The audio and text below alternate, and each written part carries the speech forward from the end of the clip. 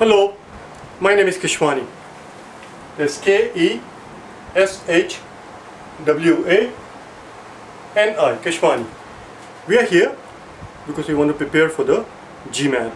We have been solving GMAT math problems out of this book here, the GMAT Review, the 13th edition. If you do not own this book already, purchase one immediately. You're going to need it.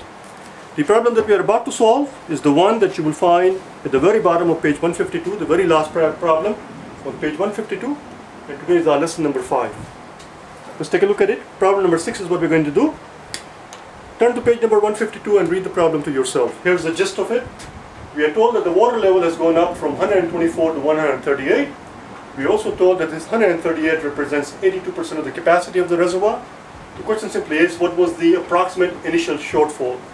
In other words, before the rainstorm, how short was the reservoir compared to what its capacity is? So the very first thing we have to figure out here is what exactly is the capacity of the reservoir.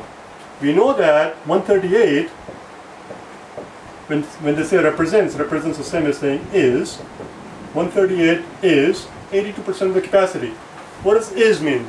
Is means equal. Is means equal. There are four words that we have to learn to translate in order for us to come up with the right equation for a percentage problem. If you need more practice with the percentage problem, here are 10 videos. I'll put them on the blackboard here. Just type in revise GRE math. I know you're not here for GRE. I realize that you are here for GMAT, but the math is math. Just type in revise GRE math. Day 84 through 93. There are 10 days that I spent doing lots of percentage problems. If you go through those percentage problems, that will give you ample practice. It will teach you how to set up the right equation for a percentage problem, which is the biggest hurdle a lot of people have. So is means equal. 138 is, or represents, 138 represents 82. 82% means over 100. The word percent, what does it literally mean? Percent literally means exactly what it says. It says per 100. Per 100 or out of 100. Out of 100. 15% means 15 out of 100. 27% means 27 out of 100. 34.7% means 34.7 out of 100. Percent means over 100. So 82% means over 100. What does off mean? Off means times or multiply. Multiply. For example, if somebody were to ask us what is half of 10, well, half of, you see, of means times. 10. Half of 10 is 5, obviously. Off means times. So we got percentage, we got off, and then the capacity. Let's call it x. We have to solve for the x here. Let's multiply both sides of the equation by 100 over 82. 100 over 82. In other words, the reciprocal of this guy, so that we can cross out this 100 with that 100. This 82 goes out with that 82. And x equals 100 over 82 times 138. Now this is where the prickly bit is going to come in. This is where the fact is going to come. This is where the fact that they are asking for the approximate value, not the exact value. This is where this fact is going to come into play. We're not going to spend our time trying to figure out the exact nitty-gritty details. They're looking for an approximate answer.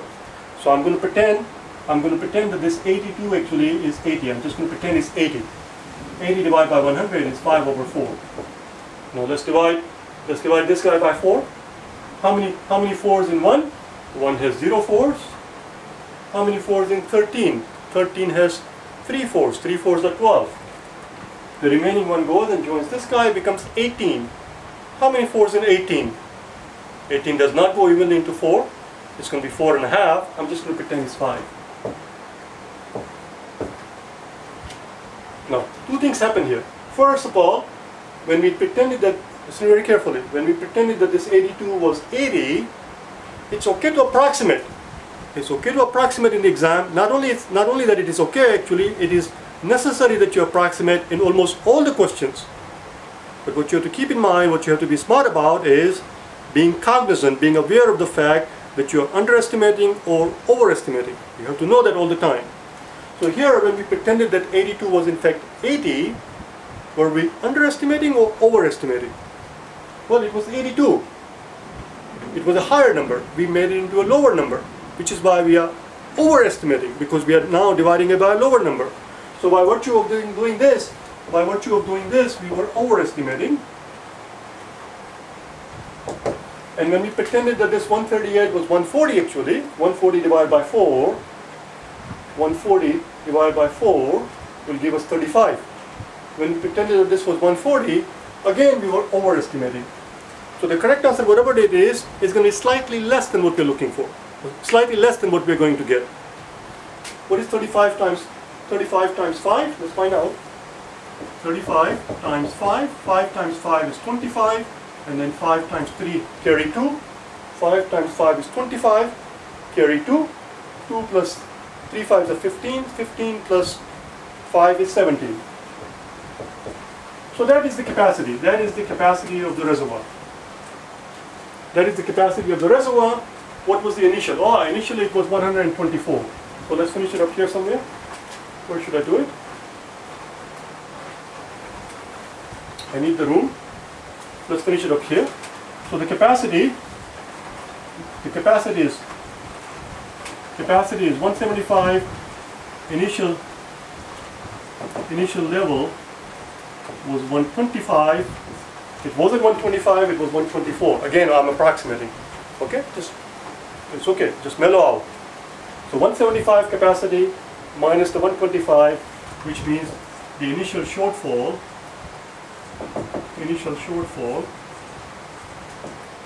is going to be about 50. Keep in mind, it's going to be about 50. We're going to go to look at the answer choices, and if it happens that one number is slightly more than 50 and one number is slightly less than 50, then we have to be smart enough to know which one to pick. We are overestimating, which means the correct answer, whatever it is got to be slightly less than 50. We're looking for an answer that is slightly less than a 50. If something happens to be when we look at the answer choices, which I have not looked at yet, if we come across an answer choice which is slightly more than 50, we're not going to pick that one. We're looking for something a little less than 50. Let's look at the answer choices. The only answer choice that is little less than 50 is 44. That's your answer. The answer is E, which is 44. That's it. That's it. We're done. Now, like I said, if you want to practice more on the percentage problem, and if you want to learn how to set up the equation properly, I said there are 4 words, and I did not put the 4th one, which is this unknown of the capacity, the unknown, which is usually the represented with the word what. What is what we're looking for? The unknown, which is usually represented with the X.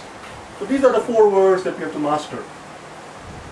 Very simple, very easy. Just read the question and translate it word by word. Translate it word by word. What? Oh, there it is. There it is. What was? No, so rather, we'll be doing this part here. 138. 138 represents, which is 82% of means times capacity, which is your what? 82% of what? That's your X. Well, that's it.